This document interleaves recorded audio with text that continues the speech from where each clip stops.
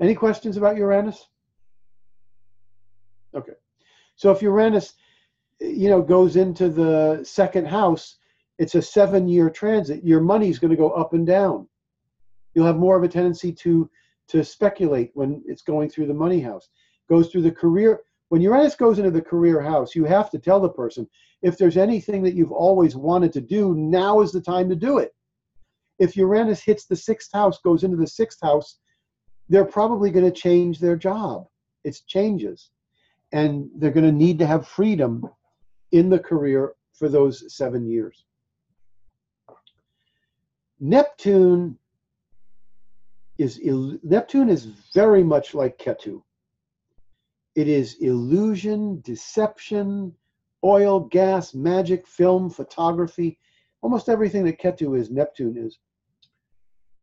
Neptune is illusion. It's like gas or oil. You can't grab it, okay? So wherever Neptune is in the horoscope, you cannot get a grasp. You cannot get a grasp. So if Neptune is in the 4th house of mother, the mother may be alcoholic, and you can never get her attention because she's alcoholic, like that. Neptune in the 4th house could be the mother died. She doesn't exist. She left home. You try to grab and you can't grab. It's like illusion. Okay. But on the positive side, Neptune is mysticism, idealism, psychic energy, everything beyond the 5 senses. Now, Neptune in its transits is unlike Uranus and Pluto because Neptune is so illusion and deception and weird and strange that you can have a Neptune transit and not know it, not feel it.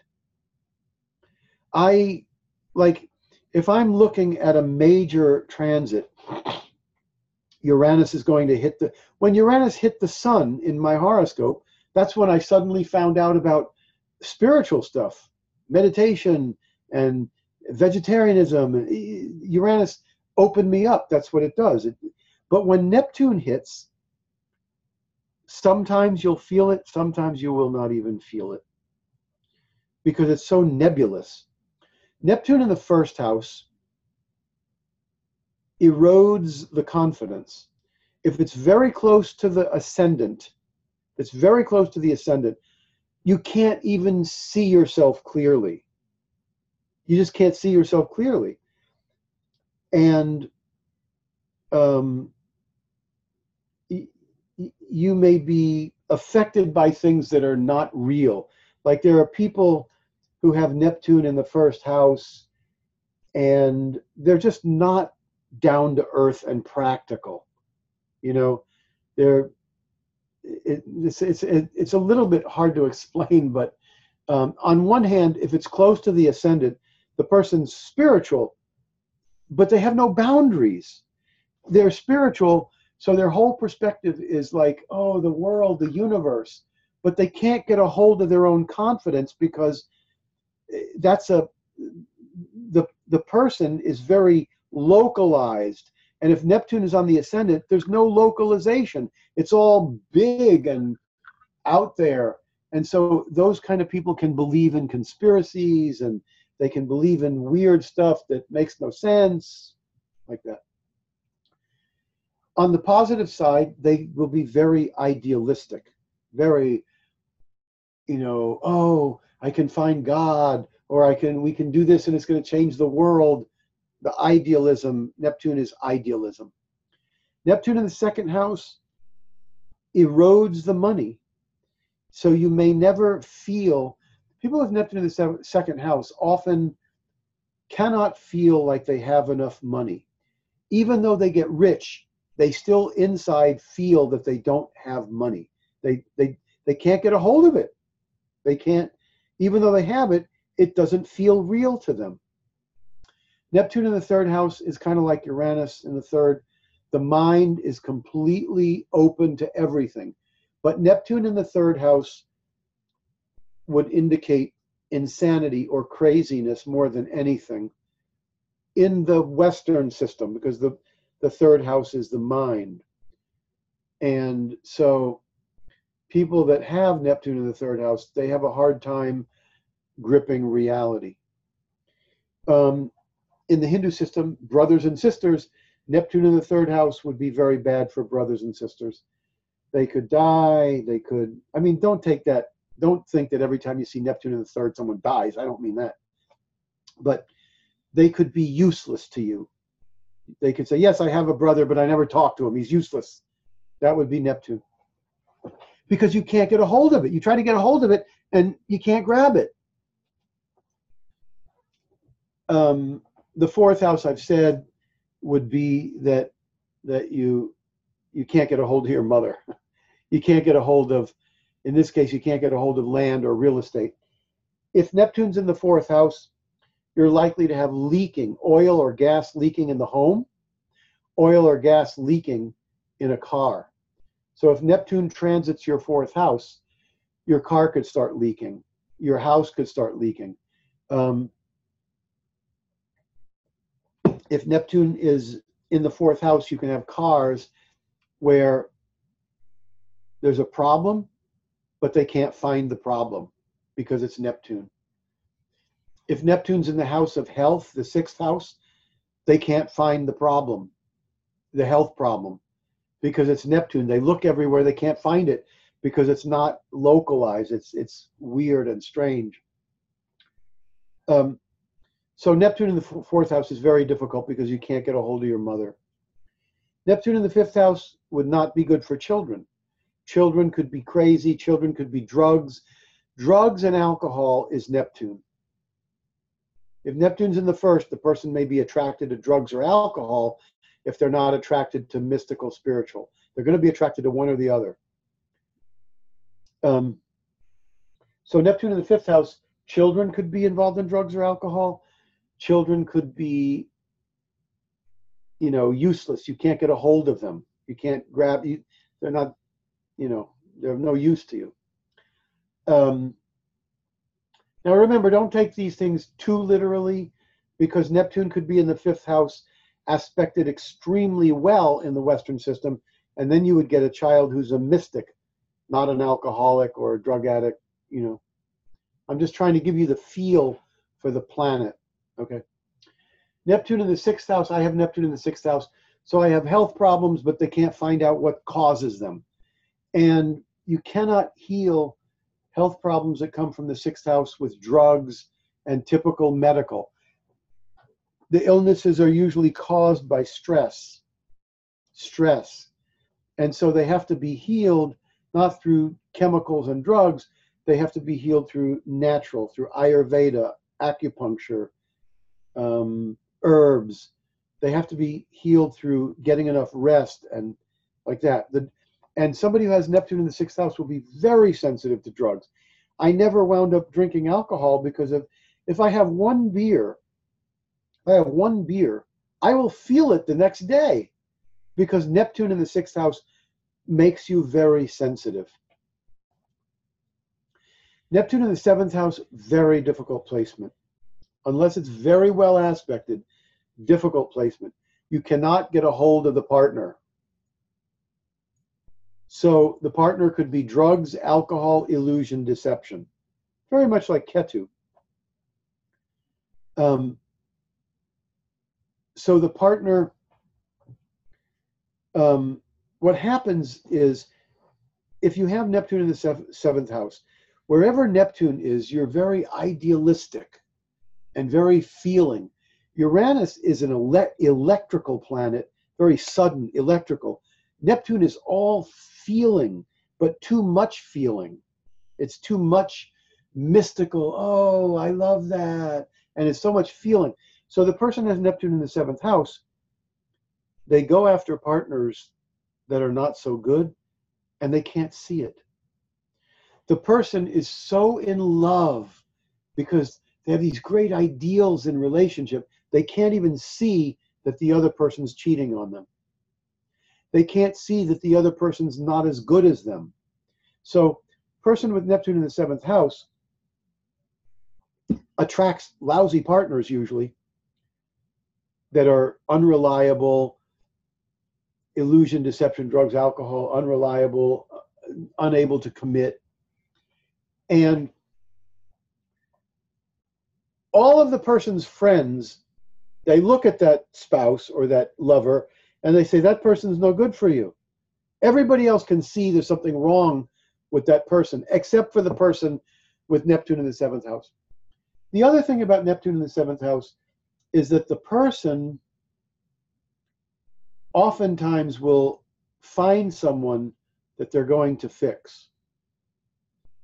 In other words, they find someone who has problems and they say, oh, they have problems. I'll fix your problems. And you can't. You think you can, but you can't. They're going to take care of them. They're going to nurse them. They're going to, heal them. It doesn't work. The best you can do with Neptune in the 7th house is to find a partner that's mystical and spiritual and pursuing enlightenment. That's the best you can do. Neptune in the 8th house would be good for spiritual, mystical, astral experiences, life after death, but would be bad for money from partners, bad for alimony and child payments and wills, legacies, insurance companies. You would have trouble with those. Neptune in the 9th house would be bad for gurus. Now you could get a guru that's very spaced out and illusion and deception and stuff like that, which might be okay. But otherwise there would be illusion, deception, and problems with religion and philosophy.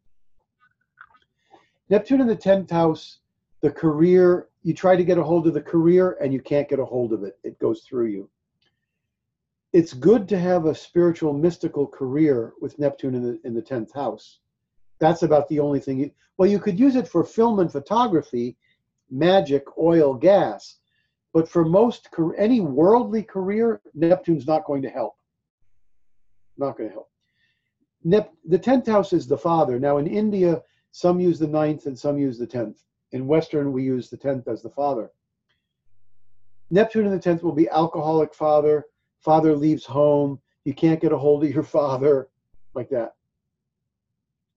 But the best thing is to have a spiritual, mystical career. Otherwise, there's going to be problems with Neptune in the 10th house. Problems due to illusion, deception, confusion, things like that. Neptune in the 11th would be friends and groups.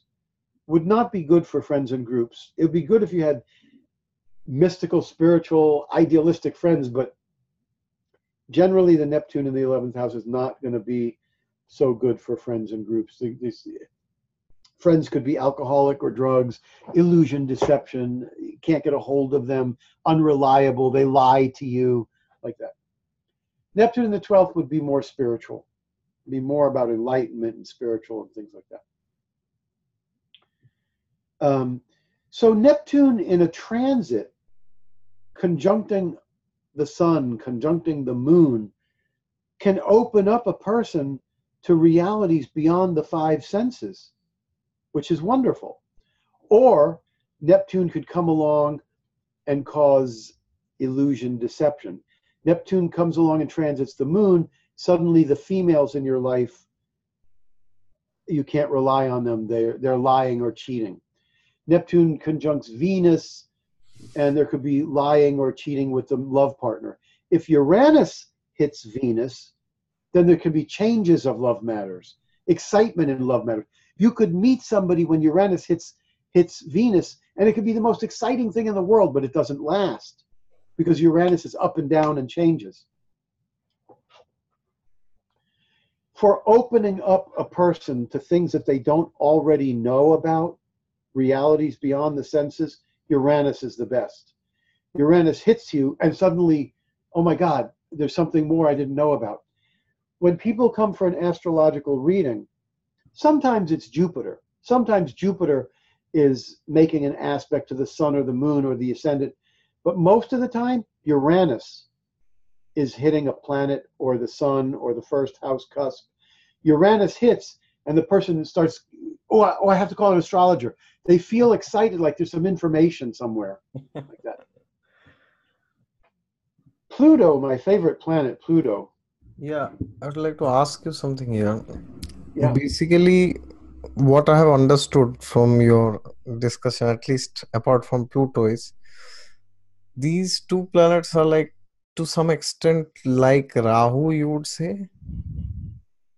No. No? No. The only thing I can say about Rahu, Rahu represents insatiable cravings and desires for worldly power. Oh, okay. That's the essence of Rahu. If it's in the 10th house, cravings and desires for career. If it's in the money house, cravings for money. If it's in the first house, cravings for some recognition. If it's in the 5th house, cravings for children. And of course, it causes problems because it's a malefic. So in the 2nd house, it's terrible for family life. But it's very different. These are very specific influences. So there's nothing Neptunian about Pluto, that's for sure, about Rahu.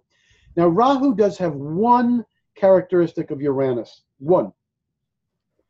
When a person enters a Rahu dasha, I would say 60 to 70% of the time, not 100%, 60 to 70% of the time, the person comes to Rahu dasha and there are massive changes. Father dies, divorce, career change, go live in another country, massive changes. If it occurs, you'll know it within 2 or 3 months. Rahu comes along, within 2 months, the big changes. If the changes come, they will go for 2.5 years during Rahu. Then by Rahu Jupiter, things settle down. So in that sense, Rahu has a little bit of Uranus in it, but that's all. Uranus represents science, and Rahu, they say, is like science as well. So maybe there's that.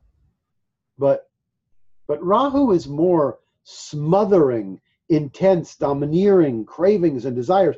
In a Rahu dasha, you have no peace of mind or contentment because the cravings and desires don't stop. The cravings and desires don't stop. Uranus comes along, hits something, and you get all excited about it. And after 6 months or a year, after the transit is finished, it's over.